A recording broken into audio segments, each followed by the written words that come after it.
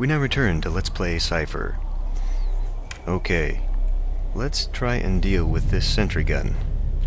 Look, sentry gun. Installed over one of the narrow passage walls, sentry gun scans the whole area. Shoot sentry gun with C-gun. You shoot your C-gun directly at the sentry gun, but the force shield it's using deflects your C-beam into the water. The sentry gun fires back, and you manage to avoid the shots by inches. Okay. Look, water. The water flows from the north to the south tunnel, through the narrow passage, and for a moment it appears to swallow half the sentry gun. Use taser on... This might actually be a bad idea since I'm standing in it. Water. Cannot use it that way. Shoot water with taser. Something is sticking to your back. Metal. A handrail. You open your eyes and you are sitting on the edge of a fall, so massive you can't even see the bottom of the sewers. See the taser, you don't have it anymore. The water keeps pushing you towards the fall. If it wasn't for the handrail, you may never have recovered from this one. The abandoned constructions were once a vertical tube station, blah blah blah. The electricity knocked you down. Okay. Let's go north. You need to stand away from the handrail first or you will fall. Stand up. You are now standing on your feet. Go north. Go north. You managed to fry the sentry gun's logic circuits with the electric discharge from the taser. It now rests deactivated in the octagonal room beyond repair. Look, sentry gun. Okay, so we can go north now. Octagonal room. The large octagonal room has at least a dozen ducts lined up horizontally along the wall, several feet above your head. They form a repulsive cascade of toxic waters that flow down into the pudding-like floor of the old sewer with the strength of an explosion. To the south you see a tunnel leading back to the flooded sewers. Above you, past the toxic water cascade, you see stairs leading back to the surface through another hatch. Could be a ladder too, depending on how you look at it. The neutralized sentry gun at the wall spits multicolored sparks, while a gray light smoke pops from a small panel on one of its sides. Okay, now let's try looking at the sentry gun. The Sanyo Corporation sentry gun has been properly installed over one of the narrow passage walls to defend this position until you fired its circuits with the taser gun. Okay, let's look at the panel. Look. Sentry gun panel. You examine the metal panel a bit more. It seems to provide access to the sentry gun circuits to run maintenance routines. Okay.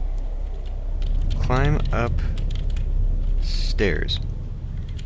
Climb stairs up.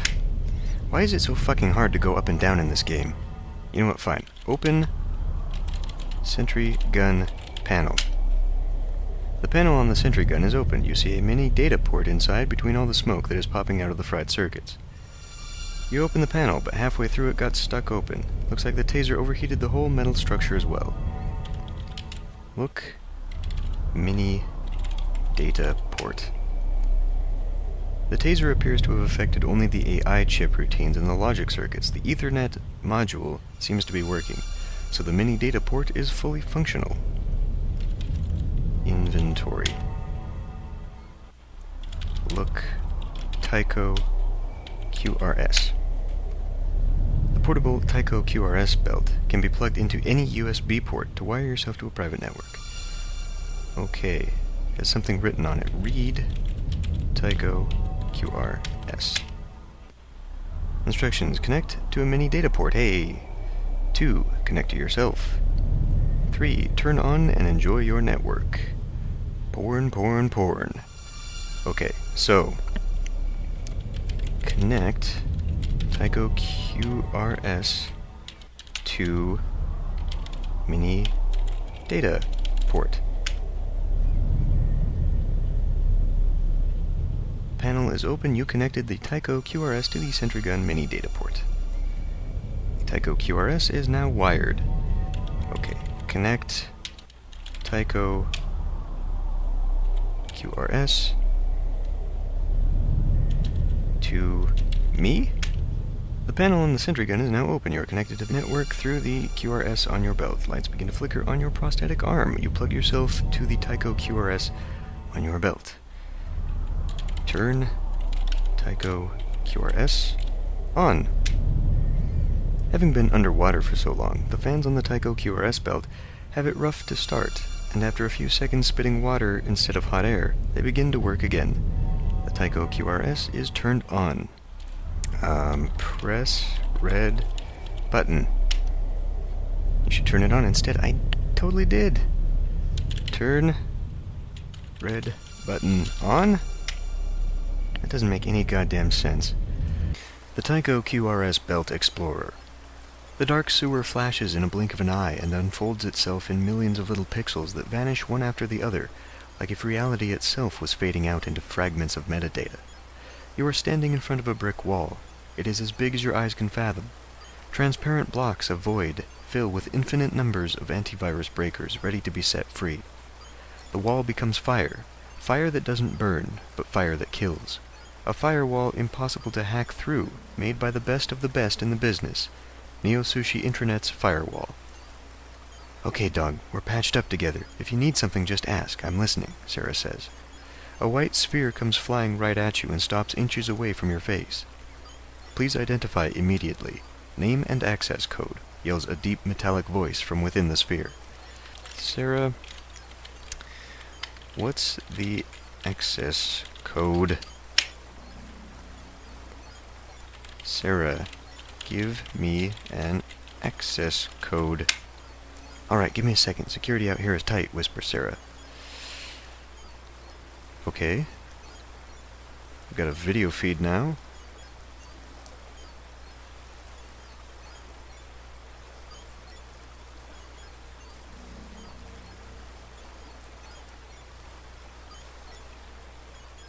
There we go. Raymond Valdez F2184234. The firewall vanishes in a microsecond, like if it never existed. Columns of information move vertically through the perpetual horizon of code, forming impossible angles while millions of Neo Sushi Tower employees fly through the virtual space. Mindless drones without faces, carrying data like soldiers carry their rifles. Luckily for you, the Tycho belt has an automatic cloaking installed that fires up. Far beyond, into the cloud of information, there is a massive structure, the kernel, a gigantic artificial intelligence system that erects itself hundreds of feet above into space. The white sphere stays at a safe distance from you. Enormous data banks slowly float in front of you like closed folders, waiting to be accessed. Welcome back, Mr. Valdez, says the sphere, and spins away from you. Okay, so now that I'm in the network, I have to use the QRS commands, which is Prism to start out with, right? The white sphere flies back to you. That function is disabled, Mr. Valdez. In here, what you see is what you get, yells the white sphere. Okay, let's just grab one. Grab left. Dog, I'm in position. Boy, your reception is bad down there. We have a couple minutes before one of their systems spots us. Hurry with those doors, whispers Sarah. Sarah, how do I unlock the doors? Man, I'm busy. You're gonna get me killed. Find the door's IP numbers on the text dump I gave you and add them in the right file, whispers Sarah. I am pretty sure she did not give me such a thing. Look for the door codes in the text dump I gave you before. Smith only got one, so you'll have to do a little magic. You can't see your own hands, much less know what you're carrying at the moment, right? Because I'm inside the system. The text dump that she is referring to is actually a PDF file that you otherwise would not know you had. And that freaking PDF file is a nightmare to decipher.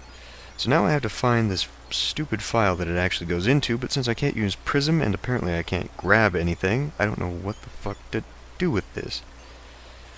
Maybe we should just advance to the kernel. So let's advance. Are you fucking kidding me? Swipe left. left. You move your virtual hand through the space, and the databanks begin flying to the left. Once you get the doors open and the tower temperature changed to the one in the sewers, exit the interface. Grab anything that's on my left. Let's grab anything that's on my right. Be careful. Corporate artificial intelligence is dangerous. If you need anything, just ask. Listen to the micro SD if you have doubts. Well, let's just swipe right. The databanks fly through the information flow to the right, and the one floating in front of you looks rather bigger than the other ones. Grab right. Grab left. Advance. Unfold. I'm trying to grab the fucking databank. Grab. Are you fucking... You move your hand through the space and grab a databank floating in front of you. Unlock. Whoops. Unfold, I mean. The databank unfolds in your hand like a piece of paper, showing you source code inside. Enhance. The databank zooms in all around you like a sheet of metallic paper that stretches in virtual space. The source code in here is used to run maintenance routines on the doors. Ah. So, can I unlock that with the codes, then? The first one on the PDF is 192... 192... 168... 28... 81... and it says equals 8. Let's see if that does something. How about just 192... 168... 2881. Alright, I'm dyslexic. It is not 81, it is 18. You move your hand in the air and a virtual keyboard appears in front of you. After typing the code, a big red sign says, "Lobby doors unlocked," and vanishes away. Core's digital eye on the horizon seems to be busy with other tasks, but for a brief moment seemed to notice you. You unlock the lobby doors. Hey, what are you doing down there? Hurry up, man! Let's type in the other one. And hope I got it right. After moving your hand in the air and a virtual keyboard shows up right in front of you, you type the code and a big red sign says "Lab doors unlocked" and fades away. You unlock the lab doors. Man, you're slow. Hurry up, will you? They can spot us if we keep being this slow. I'm working on it, Sarah.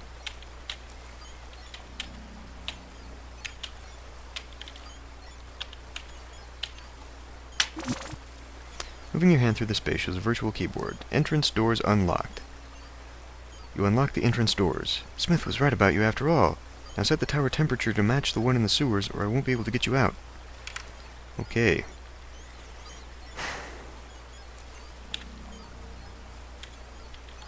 Tower temp. I'm not in the right file, am I? God damn it. Get out of here.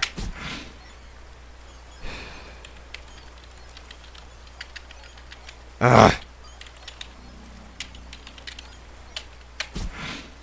Can I just grab one?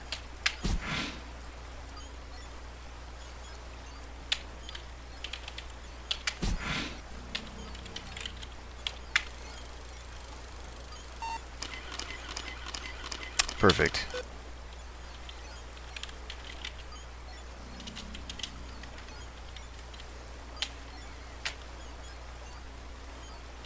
Not perfect.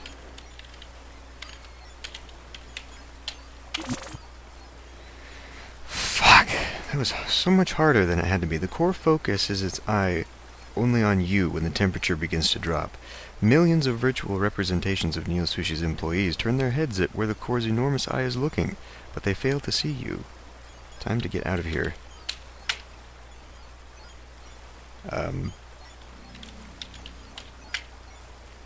Core is changing colors and looks right at where you are. A big sign pops up in front of you.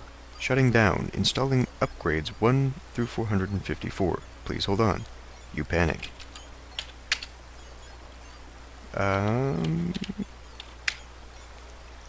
Core's gigantic digital eye blinks once, and millions of little spheres burst dancing into space. "I'm coming to get you, dog. Hang on," yells Sarah. A big sign pops up in front of you, shutting down.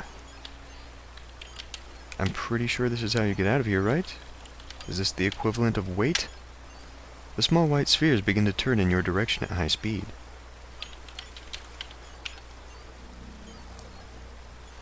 Uh-oh. Installing upgrades 255 of 454. Please hold on. You begin to cry. The white spheres are almost upon you. A new sign pops up. Installing upgrades 453 of 454. You try to hide, but it's useless.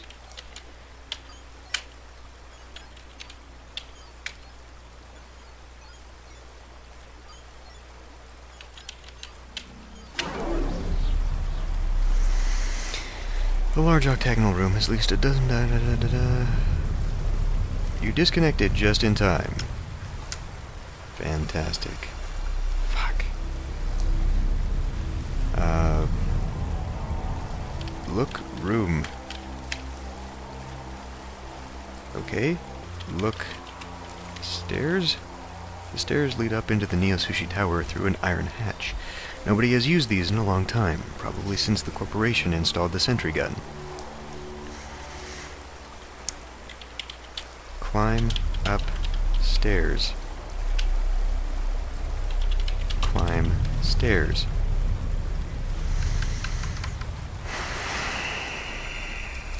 Okay, we're gonna end this one here and try to figure out how to go up a flight of fucking stairs and or ladder next time.